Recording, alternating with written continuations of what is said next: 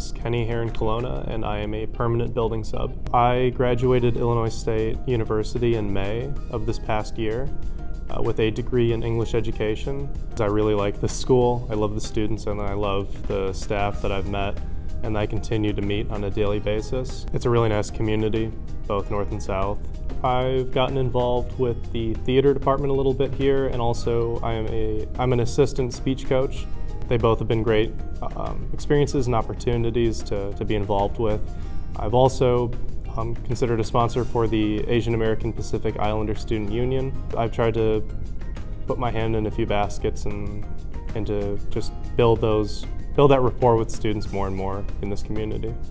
I think that this is a good next step for first year grads because it gets your foot in the door. It also builds up your network. This is a huge community and people come from literally so many different suburbs and different areas around the Chicago area to work here.